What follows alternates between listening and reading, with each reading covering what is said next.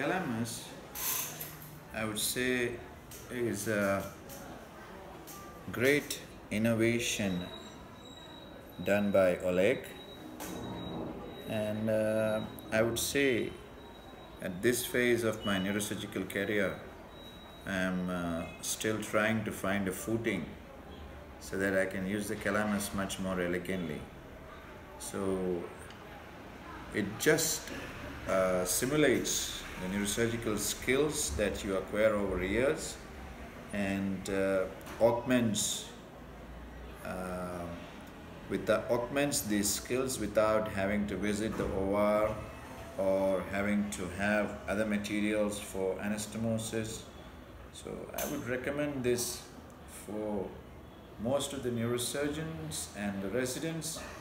and even the senior neurosurgeons to keep in touch, just like the net practice or the football practice that even the best cannot afford without. There are a few things that we would go ahead and do, like a 3D models where we can simulate real neurosurgery, but even these skills, the two-dimensional skills that you acquire, will go a very, very long way towards understanding the feel of the microsurgical instrument and understanding the proprioception sense as to where the neurosurgical instrument is, much better than